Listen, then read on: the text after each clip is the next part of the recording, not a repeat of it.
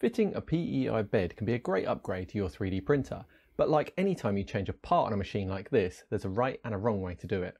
In this video, I'll quickly show you how to fit one of these flexible PEI beds that has an adhesive-backed magnetic plate. I'll show you how to do it the right way so you don't get any high spots or bubbles, which would ruin your first layers. The bed that I bought is from Two Trees. It has a rough and a smooth side, and either side can be used for printing on. I'm fitting mine to my Artillery Sidewinder X2. This machine has a permanently fitted carborundum coated glass bed, but I'll show you how to fit to other beds as well. When you buy a PEI print surface, make sure that you buy the right one for your printer. To make sure you get the right one, measure your bed and compare these measurements to any new one you plan to buy. I've added links down in the description where you can find PEI beds for the most popular sizes of 3D printer, but always make sure that you check for yourself. PEI beds can come with a smooth or a rough surface, or both like I have. Both sides give good adhesion, but some people prefer one over the other. For me, I generally use the rough side because I feel like it gives a bit more grip, but then I'll flip it over to use the smooth side if I want a smooth bottom to a print. The first thing to do before fitting your new bed is to prepare the surface that you're going to stick the adhesive plate to.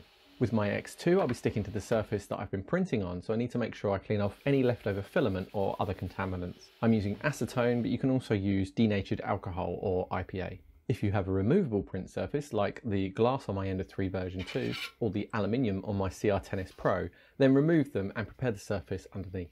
Once you're happy that you've removed any materials or contaminants, peel back a section of the backing on the magnetic sheet and either fold it back or cut it off like I have. This enables you to line it up with the other corners of the bed without accidentally sticking it down in the wrong place. Once you're happy that it's in the right position, then using a rag or cloth, push the exposed adhesive down in a smooth movement from one side to the other with a little pressure. Next, lift up the side that still has the backing on and remove it whilst holding it clear of the bed. When you push down this section, use the same method with the rag, but move along the edge to slowly smooth down an inch or so at a time. Again, we're trying to push all the air out in one direction to avoid bubbles. If once you've stuck it down you notice any high spots from things like adjuster screws, then cut these sections out of the magnetic plate.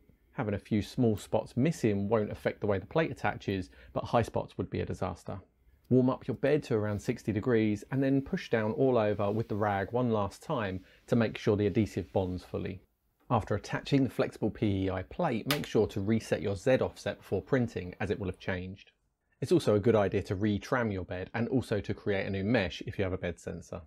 Check out one of these videos if you don't know how to do this. Click here if you don't have a bed probe, click here if you do have a bed probe like a CR or BL Touch, and click over here for specific printer models. Thanks for watching.